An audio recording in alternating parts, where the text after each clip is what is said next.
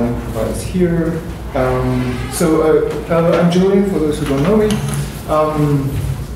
Big LGN fan for a while. I'm running the Twitter, by the way, of Libre graphics meeting. So if you have any complaints about that, shoot at me. But I wanted to talk about a project that I started like a few months ago, following something that you might know of, which is this project called Fork Awesome. For those who don't know,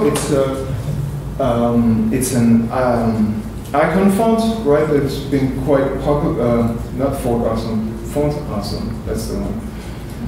I'm already jumping. So you guys. Sorry. Windows machine. Fork Awesome. No, I wanted to start with Fort Awesome, actually. So it's part of the confusion, you understand. So Fort Awesome creates this project called Font Awesome, which has been used by millions of websites. You probably know the version 4.7, which is you can only find from here, by the way. And they advertise for the new version. But basically, it's this icon font that's been used on millions of websites. You've seen them everywhere. Who doesn't know about this project? I'm curious. No? 1%, 2%. Okay, so if you design websites and you don't want to, or web apps or whatever you call them right now, it's like if you want a quick set of icons, you just import this icon set, and then you're pretty much covered for a lot of cases. But what happened is that they advertise themselves as an open source project on GitHub. Let's find their GitHub page. And I've been actually annoying them because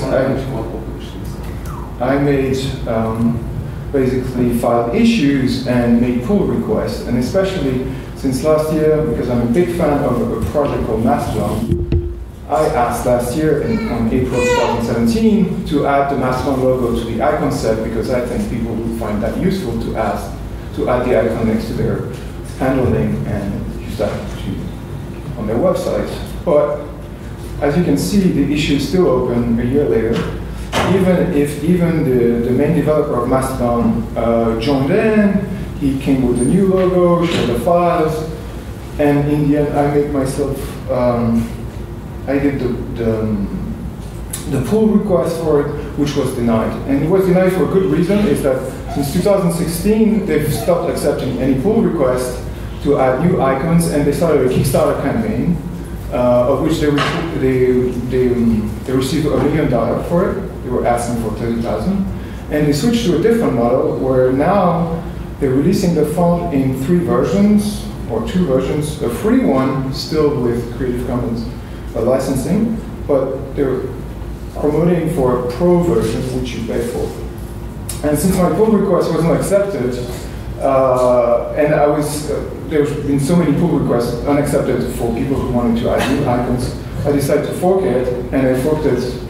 I first asked actually the counsel of 2 people that are here, Nathan and Brandon, who there, to see if it was a good idea to fork and if it was legitimate. Forking is still a big deal in the free software movement. So, yeah, I decided to fork it to a project that I called Fork Awesome, right? And that's what we've been doing for the last couple of months. What we started doing is adding a lot of new icons, which you can see if you go here. So we've added a lot of icons, such as for Mastodon, of course, but GNU Social, Hubzilla, and even Scuttlebutt, for those who know the social network. We added icons for open source projects such as Charlie, and other like non-open source projects in the mix. And so this has been, my point of doing this is that I was frustrated that what they were calling themselves an open source project, an open source design project, if you wish, were not accepting pull requests for design improvements or adding to the sets. And also they were like, keep focusing on basically the main author of the project, which is Dave Gandy, which did most of the work of the fund itself. But I thought that it wasn't really beneficial to the community, and especially with the latest move they made, which, I mean, I'm very glad for them that they managed to, you know, take that much money and turn it into a profitable project. But somehow it was kind of, for me, betraying what I think open source design could be. So what we've been doing with this project right now is I've onboarded in the project a few contributors. I've also, in the website itself, mentioned and did the work of going through all the contributions that have been done in the past to actually reference them and acknowledge the contribution of every people that have participated in Font Awesome, but also since then, since this moment, all the people that have participated in the Folk Awesome project. I'm giving also access to the repo to some people, and we've been tackling issues and discussing design and improving on the project. As you can see, there's already like 35 issues closed. The project itself has received, well, you can see that, but yeah, 300 stars, and people are starting to use this in their own projects as a replacement, because it's basically for people who want to replace Fort Awesome with Fort Awesome. It's really like using either CDN files that we're using right now, and you can see it's getting quite some hits, or downloading the files and just replacing. We basically haven't changed anything. We're keeping the code as it existed. We're just adding new features and new items. And so if you find this interesting, I welcome you to talk to me or to join us on GitHub and participate. The goal is to really turn this into a community project and move out of the single person who decides everything and owns everything in the end. That's it. That's my presentation.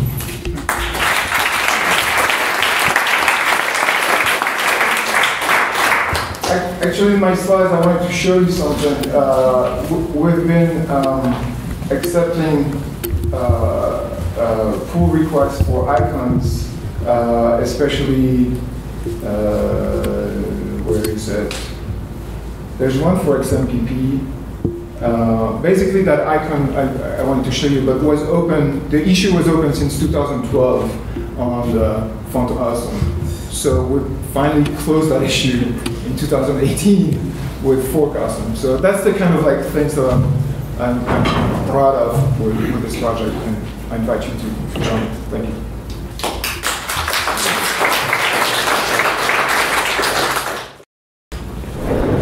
So this is a very much improvised talk, because so the slides are actually in German, and I hope I can explain from the context what this is about. And there also is a chance that I already did a talk on this project at a Libre graphics meeting.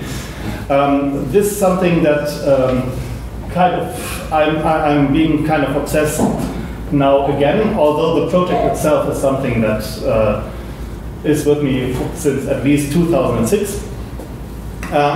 The goal is to have a MIDI to SVG converter, basically trying to use MIDI files and convert them to something you can plot out on a laser cutter to play music from. So the talk I gave at the MakerCon a few weeks ago, I gave together with Jürgen Lang. He is a musician and also a writer for mostly O'Reilly. And let's just skip to the story. Basically, we met at a summer music festival, which is like a world music festival somewhere in the middle of Germany. And yeah, basically it's a quite colorful event, and there were a lot of discussions going on, and they were discussing, I witnessed people discussing a present for the organizer of this event, and they were talking about having a custom music box playing a song from the organizer. And yeah, and I told them, actually, I did something like this. So, I'm sorry. So this is actually the start of my part of the story there. This kind of music boxes we are talking about here is something I know for a very, very long time already, because my father had one of these things. I remember playing with this thing as a child. In 2006 I bought my own, and the idea is basically, or I can just show how these things look like. There's sound.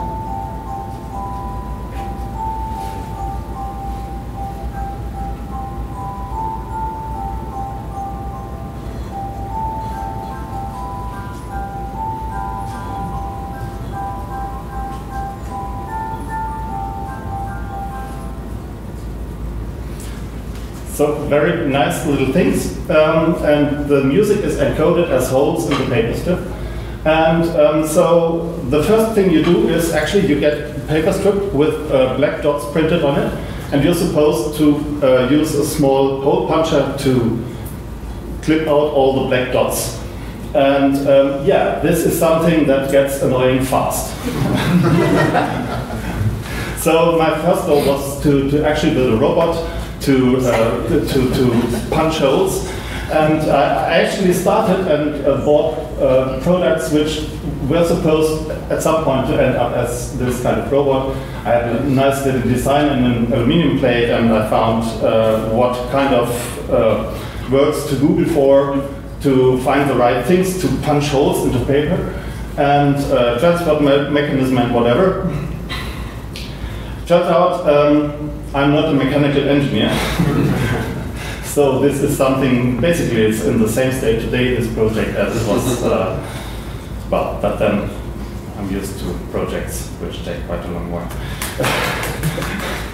And then in 2011 I attended the Chaos Communication Camp, and turns out there was a FabLab truck from the Netherlands, the FabLab truck, and it looks actually like this. Which this is actually not a photo from this event, but the truck is the same. And it's just to make a FabLab on wheels. There is a laser cutter in it, there were 3D printers in it. And so at that point it made like click, and I thought, okay, I can do that because I know how to deal with graphics, I know how to deal with MIDI. I already had written software to parse MIDI files and extract the relevant information. So all I had to do was to create graphics that I could then print out on a laser cutter. Yeah, and basically this is in 2012, then the meeting with Jürgen happened, and this actually was a totally different view on my project, because he also has bigger plans.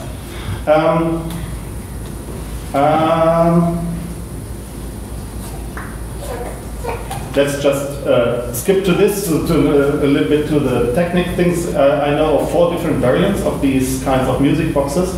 They basically look like this. This is a 15-note C major scale, or major scale scale. Yeah. So this is a bigger variant. It has 30 notes, actually has some chromatic notes in the middle, and plus some bass notes, and yeah. And this is actually mechanically or from production quality the nicest one, but it is limited to 20 notes and a major scale as well. So. How do these things work? This is disassembled version. You can see there are the metal strips that produce the sound by getting plucked. They get plucked by these kind of wheels, and the paper strip basically goes through like this, and the holes enable the pins on the wheel to enter the hole and then get pulled forward, plugging the metal strip down here. There are 4 of these pins around the wheels. You can see that here. This is from the bottom. So basically, yeah, this is about it. You have two Walzen? So, no idea. Paper is transported between 2 rollers, thank you. And the holes allow the wheels to grip into the paper strip, and well, the next pin then plugs the metal strip.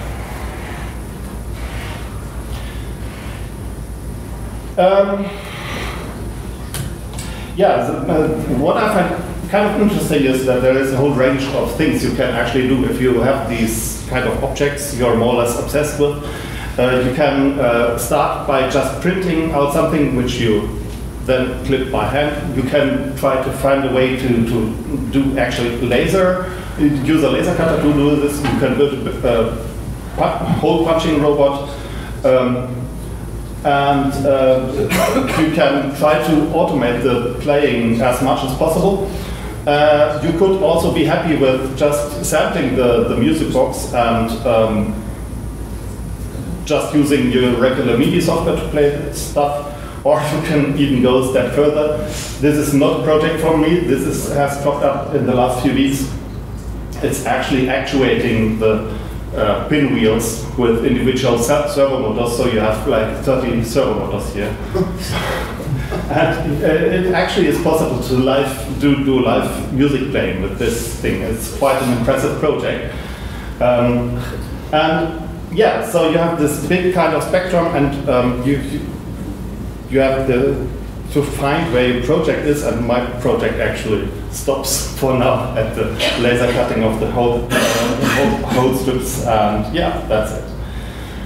I'm not sure if, how much of a detail I should go. I could tell a lot about parsing MIDI files. I could tell you a lot about creating the graphics using, in this case, Cairo. But I guess I'll stop for now, and if you're interested, feel free to contact me. Thank you.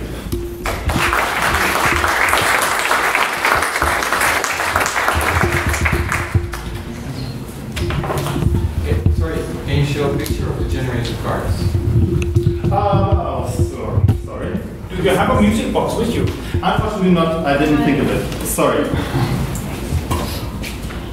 No, it won't show again. I can show you generated PDFs on my laptop.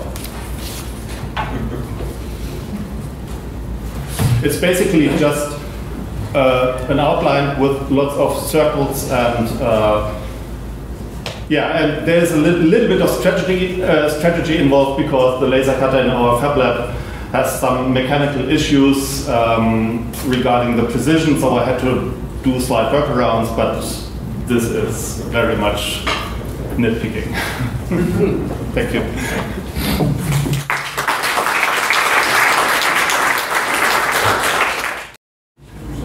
Okay, so I think some of you may be familiar with this project that I've been working on. I presented it a few years ago at another LGM in Leipzig, and it's still going. I mean, it fits in spurts, but the project is still kind of active, and there's still ongoing experiments. So I wanted to, I guess I should give some people some, if you're not familiar with it, some background. So the idea of the Screenless Office is to come up with, I call it an artistic operating system, not because I think it's somehow pretentious, somehow superior to non-artistic operating systems, but because by calling it an artistic operating system, I can get away with not being efficient or working in a way that would be expected of a proper operating system. So I decided, I mean, I guess one of my problems is that I feel like the screen is, I mean, it's obviously a very powerful interface, but it's kind of obvious in certain ways. It gets us into certain habits of ways we work, and maybe some of these aren't good, or maybe they can be kind of boring. It might be, if we're going to do something that's experimental, why don't we do the most difficult, get rid of the most obvious aspect of the whole thing, so we get rid of the screen. So things become really difficult, but then maybe there's some interesting ideas that come out of it. So what I sort of started with, the first functional thing was, I thought, okay, how do I get through my day? I'm still using the internet, but how can I not use a screen? What do I need? So the first thing is, all right, so I can avoid sitting at the breakfast table with my laptop or with some other device looking at that. And so I started making, basically it's an RSS reader that this is what I print out every morning.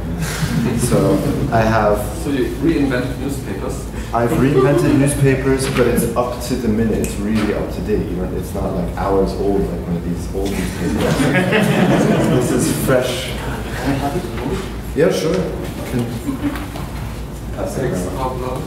Yeah, and so basically then, the way it works is yeah, I have RSS feeds. It grabs the RSS feeds, then I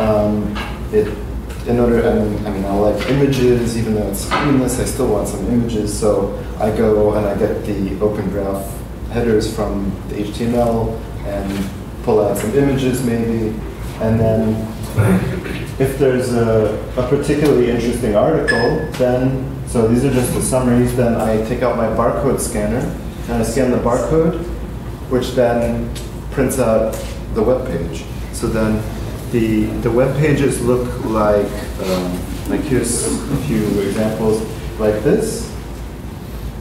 You know, it's a pretty kind of boring layout, but you know, if anyone has design critiques, I'm open for it. Please, we can talk about whatever.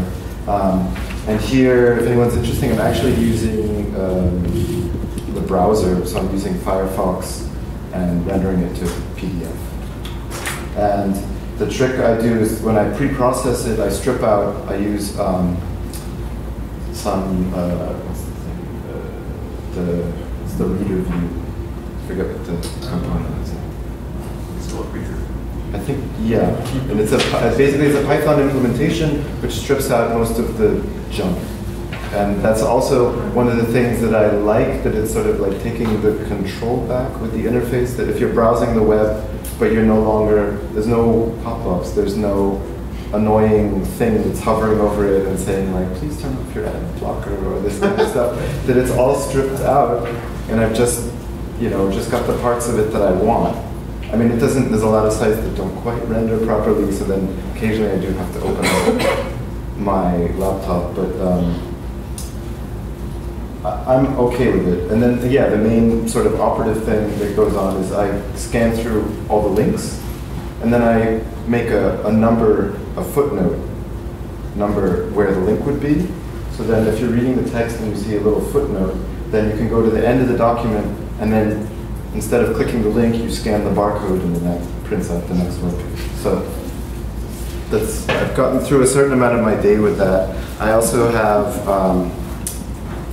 the layout is awful, but I also have my inbox, so I have some simple IMAP stuff that grabs my inbox, tells me everything there. And in some ways it's kind of nice because I have one that's like spam and delete, so I can really quickly just get rid of that stuff.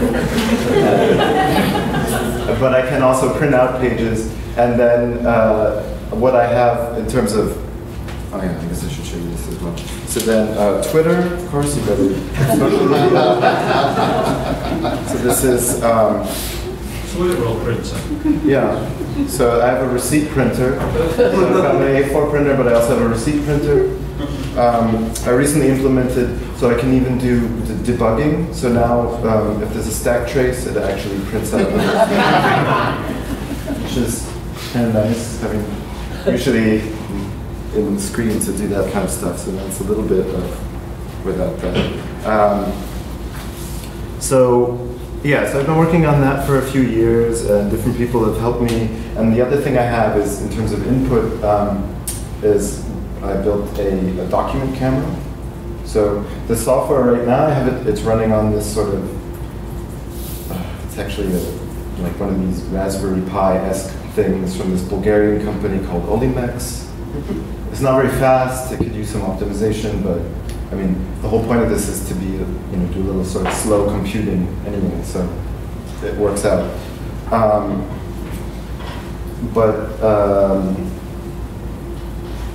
Yeah, so I use this document camera. So if I want to post something to Twitter, I have this, I should have brought an image, I don't have one here, but I have a sort of A3 sized black blotter, and I just put something down on it. It could be one of these things, or I could write something on a piece of paper, and there's a switch so that I can set the size of the actual image that I want to post, somewhere between A6 and A3, and then I can set the orientation if it's landscape or portrait.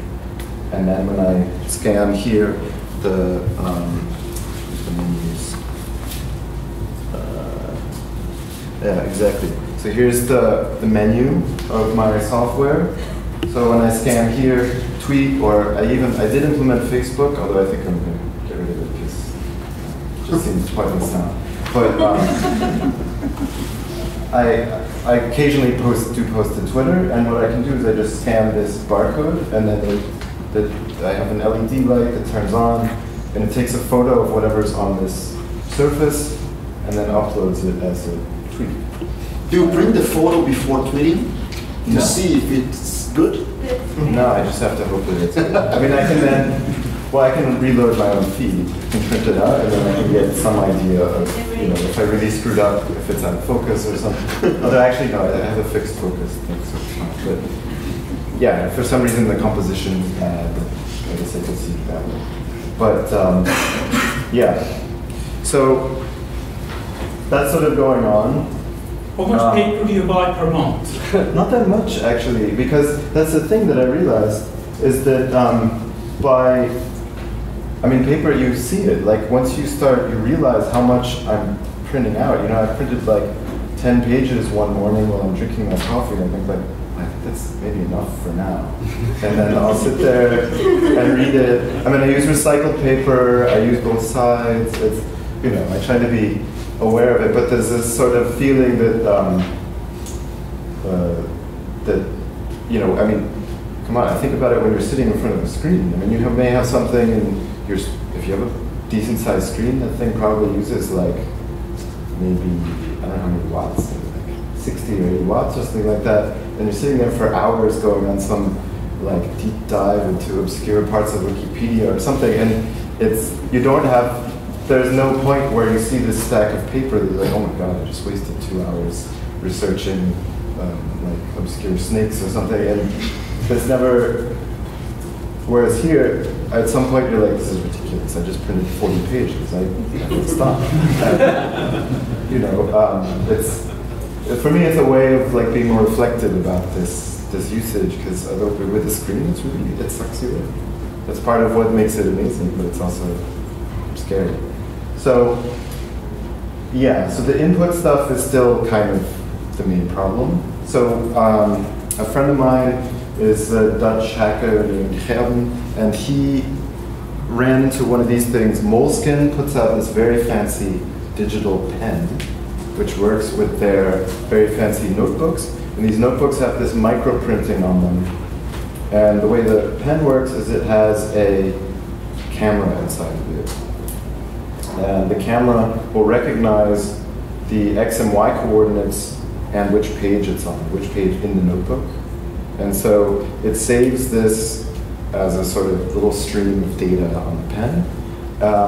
And then if you are connected by Bluetooth to your PC, then they have some apps or to a smartphone or whatever. It then will send this stream of basically vector data, of path data to their various apps.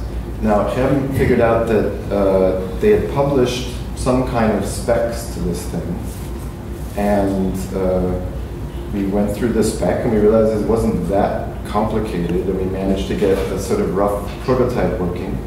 And I thought, all right, this could be cool. This could be a nice way. What if we work it out that we could make basically like a screenless content management system? So that instead of having, some, gigantic Drupal setup with, all this stuff, then you just say, all right, fine. You want to update the website? Okay, here's the pen, here's the paper, you do it. And then you sit down and you write whatever, and if you screw up, I guess you have to cross it out. The erasing doesn't quite work, but that's the same way with pens. I mean, it seems consistent with this.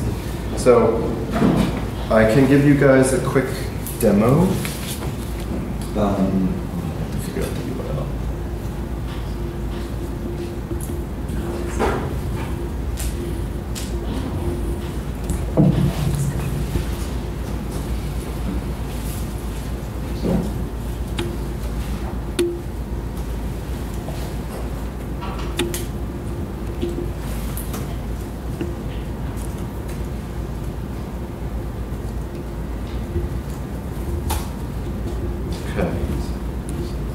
So this is kind of primitive right now. The way it works, the synchronization is essentially, so this is an SVG embedded in a minimal bit of HTML. And then what we do is then append the end of the SVG with more path data. And we're just using RSync to push that so that it's not, so we don't have to sync the whole thing every time. But this probably should be done with some kind of cool WebSockets, whatever thing. If anybody knows about this stuff, then I'm interested to hear about it. But let me give you a quick demo.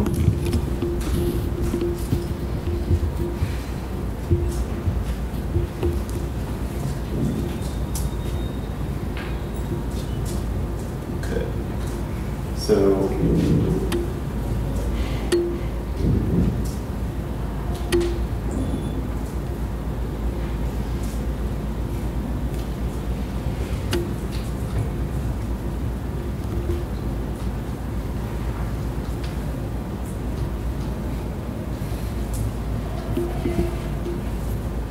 okay, it's a little latency, but it seems all right if you ask me.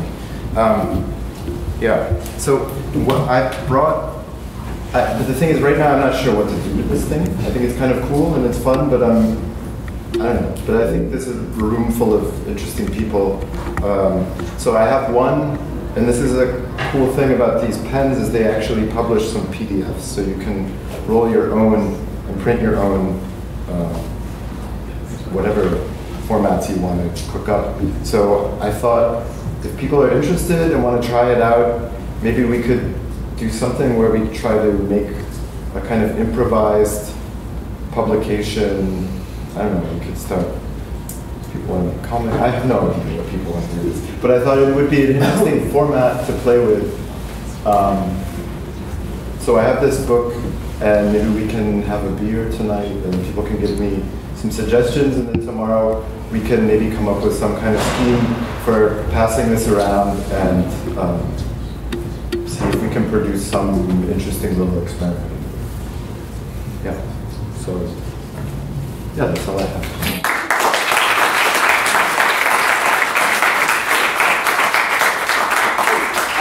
Do you keep an archive of all things you printed throughout days? No, usually I throw it out. It's a relief, like, to just recycle it and be done with it. A few things I do keep, or the other thing I've gotten into is kind of like scrapbooking. So I'll have, if I have an interesting image or one of these, like something here, or a tweet where I like the image or the text, then I'll just like cut it out and paste it into my notebook.